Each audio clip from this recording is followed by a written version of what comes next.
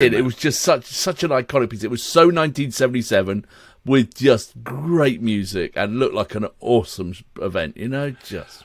It's an exquisite song, the first part. Yeah. You know, I mean, it is beautifully written, and the lyrics and everything, and then you know, and the crescendo builds up, and then there's no greater guitar solo ever. Yeah, exactly, and it's build, and it's just like, and he was just pulling it out. It was amazing because he was pretty passive to start with. You know, he was just going, I'm just playing, and then he had his moment to shine. You know, and it was fantastic, worth every second. I'm so glad that was caught